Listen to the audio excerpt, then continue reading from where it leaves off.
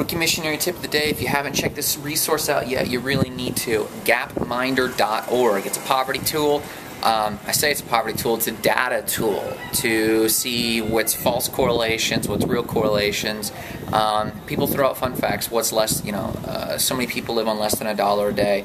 That's interesting in terms of GDP, and where that data comes from is in terms of GDP, but it doesn't actually talk about quality of life, access to actual resources.